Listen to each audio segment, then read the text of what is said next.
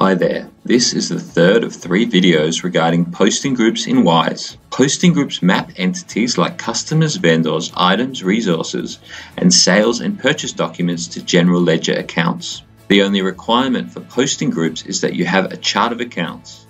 In our earlier videos, we discussed general posting groups and specific posting groups that connect the general ledger to the sub-ledger accounts. This video will cover the tax posting to general ledger through GST Posting Setup. Then you will see an example of the scenarios touching all 3 posting group types. Posting groups are covered under 3 umbrellas: General, Specific, and GST. General, which we have covered, defines who you sell to and buy from, and what you sell and what you buy. You can also combine groups to specify things like the income statement accounts to post to, or use groups to filter reports. Specific, for example, the use of sales documents instead of posting directly to the general ledger when you create entries in the customer ledger. Corresponding entries are made in the general ledger. And today's video, GST. GST Posting Setup defines the tax percentages and calculation types that apply to who you sell to and buy from, and what you sell and what you buy. GST posting groups determine the goods and services tax applied to transactions either through documents such as sales or purchases, as well as calculating the amount of tax. It also directs to the general ledger accounts used. You would have seen in the general posting setup video that you can have these GST posting groups apply automatically based on the general posting setup, customers, vendors, plus goods and services. GST business posting groups factor whether you trade both domestically and internationally with customers and suppliers. An example of another GST business posting group that could be used outside of the default setup would be a New Zealand customer who would be taxed at 15% GST. The same would apply for product GST posting groups. To see the two combined, you can either view the Setup tab in the ribbon or search GST Posting Setup. This combines GST business posting groups and GST product posting groups.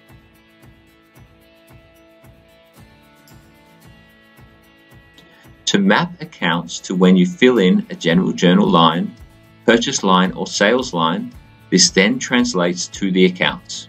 Tax is applied and accounted against, followed by being referenced from the GST statement report.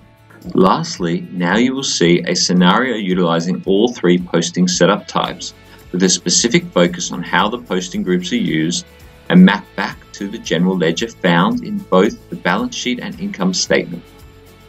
The scenario will be a sale to a customer. From the customer card, the general business posting group and customer posting group are sourced.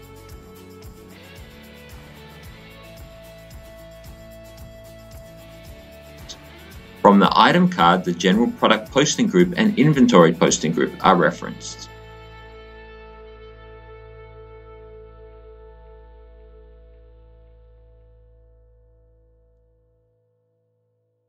When you create a sales document, the sales header uses the customer card information and the sales lines use the item card information. The revenue posting income statement is determined by the combination of the general business posting group and the general product posting group.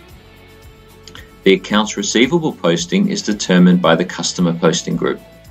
The inventory posting is determined by the inventory posting group, and the cost of goods sold posting is determined by the combination of general business posting group and general product posting group.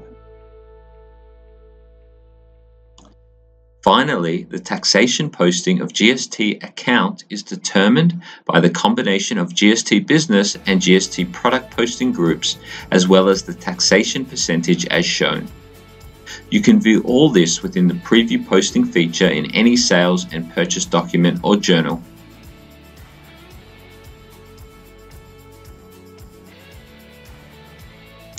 Great! If you have finished watching this video, you now have an understanding of GST, business, and product posting groups. If you have finished watching all 3 videos regarding posting setup in Wiise, you now know how to understand all forms of mapping utilized when posting. Connecting your customers, suppliers, items, fixed assets, and bank accounts to the general ledger.